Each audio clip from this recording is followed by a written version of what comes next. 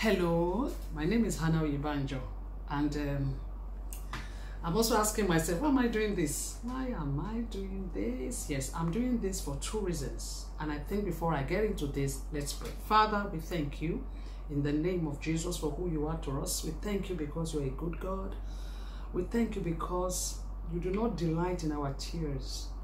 You really want us to be good in life, and you want things good for us. Father, I just ask, oh God, that you grant me utterance for those who this is meant for, Lord, and you will deliver our children.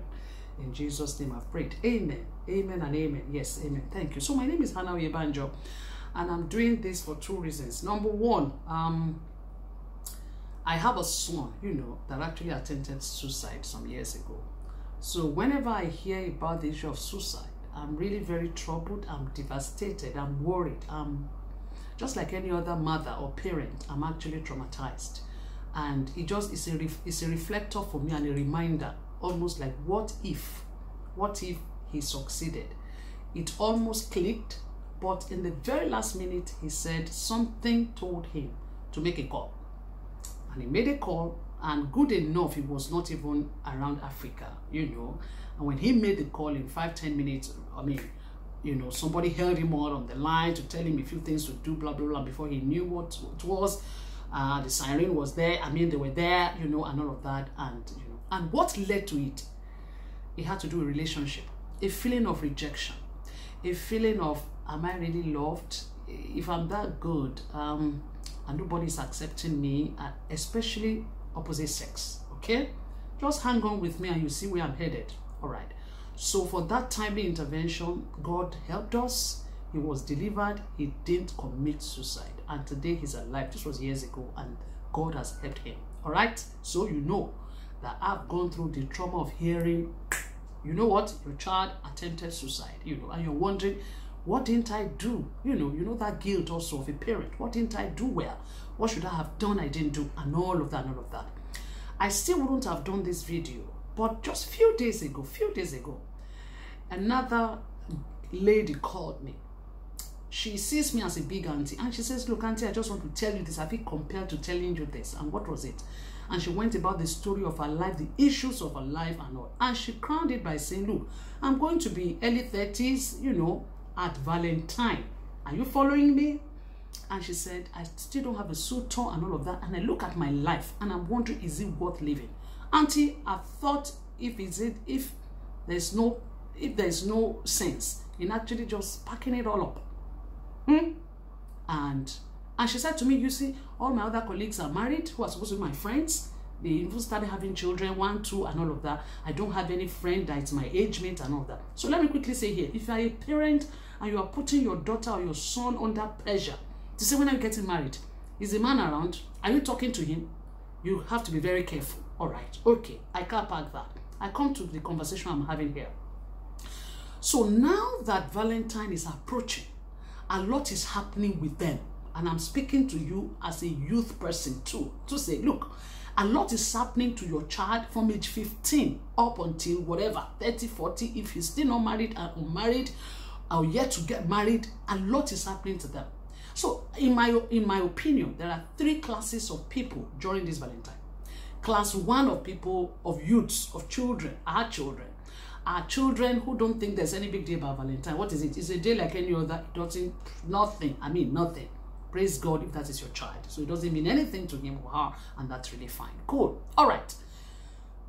2 are those who currently have dates. They're looking forward to this Valentine. All right. They're looking for, because yes, it's a time to launch out. This lady already told me she'll be available. This guy already told me he'll be available to take me out and all of that. And they are excited, waiting for it. Now, there is a part B of this second group. It will be their first time of getting into sex, immorality, or anything that is not godly. It will be the first time, and they are excitedly waiting for it. You see why I need to pray? Okay, so group 2. Now there is a group 3. This is the group 3 of the lady I said called me. And this is the group 3 of some of your children. As you're listening or watching this, some of your children already having that feeling of depression, that feeling of loneliness, that feeling of I'm not loved, I'm not accepted, nothing is working. Hey, brethren, father, mother, do you know, especially this time of the pandemic lockdown, really, many of them lost their jobs. They are home 24/7. Most times they are home.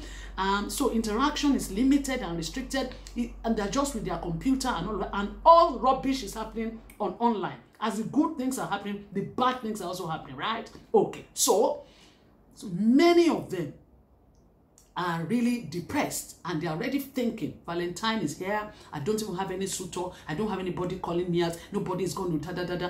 So some thoughts are going on. How do I confirm that?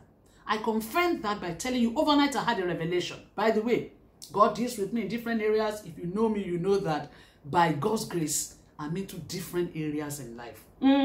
Is it career? Is it business? Is it leadership? Is it coaching? Is it industry? Whatever. Is it youth matter? Is it prophetic? Is it worship? I'm just a gamut of just thank God for me. Praise God. Now, I had this strong revelation. And the revelation, it was a quick call for me to say, Hannah, go out and talk. Speak about this. And I believe, I know how God speaks to me. I believe it's because there are 1 or 2 or 3 or 4 of our children or your neighbor's child or your house help. Hello, your house help. You'll be shocked. You'll be shocked. You'll be shocked. I don't have time to get into story of, how they've taken their lives. I even know one recently a house help who just, I was told, who took her life. And it's very cheap and easy to take one's life in this climb. Hello, it's we don't want to get there. We have had enough of people committing suicide out of feeling rejected, depressed, or sometimes mental health issue. And many parents don't like to come out and speak to it, and many of us don't really like. It's the truth. I had to pray to do this, and I had to seek my son's consent, even though I know he's come out of that. Praise God. It's a long walk. Hello, so I had to seek his consent, and he said, yes, Mom, go ahead, talk about it. So listen, there are different ways the enemy tries to hook us. Or, if he looks at you and say you are a parent, maybe you are a praying parent, you are doing it, and he knows he can't catch you, he wants to run after your son or your daughter.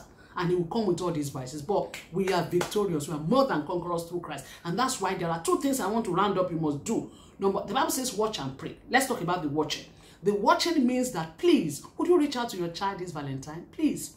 Some of you as parents will feel that, what will I be telling my child about Valentine? You're joking. Would you please just kindly, either your wife, the wife, or the father or the mother, one of you will be closer to your child, to your son or your daughter, yeah? Or call them up, wherever they are, and say, oh, this Valentine, what's happening? Are you going out? You have a date or something? That will open conversation. It's a conversation starter. And you will know where they fall in, whether they don't count Valentine as anything because they are solid themselves, or they really have a date and say, yes, yeah, I'm going to chill out with some of my friends, and not just know that one has a plan. So your prayer on that is, oh Lord, help him chill out with the right people. Let them not get into things that are beyond them, Lord. Let them not be ensnared. That's your prayer.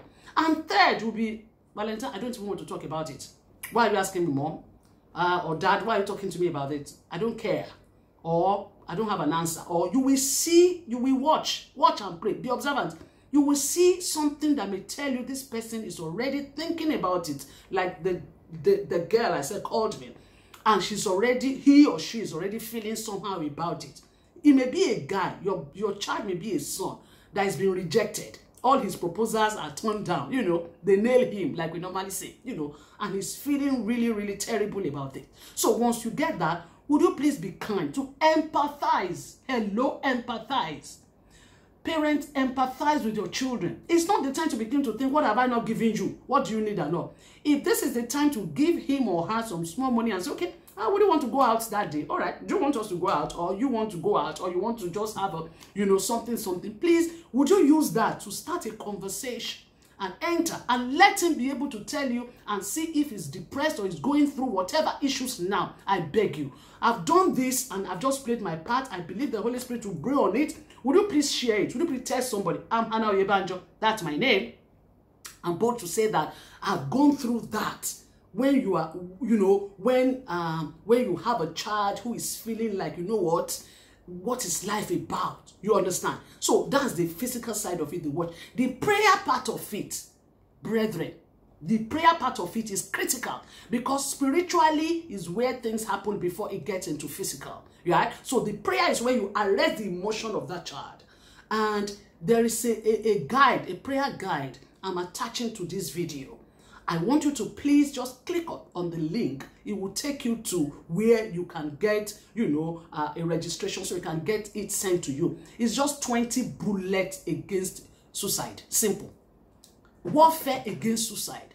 Your child will not take his life, and we use this time to just want to pray for the comfort of every household whose child succeeded in taking his or her life. The Lord God will comfort these families. The Lord God will, in his mercy, I don't know how he will do it, but he will guide them. He will erase the pain. He will wipe it off.